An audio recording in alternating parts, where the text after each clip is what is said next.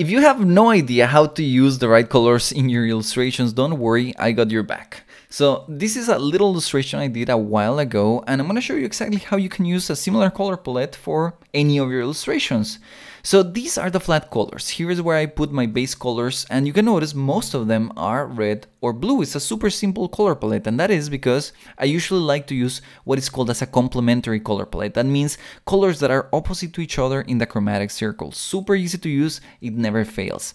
But the key to use it correctly is to not use a lot of saturated colors, but instead use what is called as neutrals. These colors that are very desaturated, and they act as bridge between the saturated colors. So that is the key to it. Instead of going in here and using all the colors all the way up here, super saturated, super bright, I want you to start thinking of these colors right here, the neutrals. They are the key to have more natural looking and better illustrations.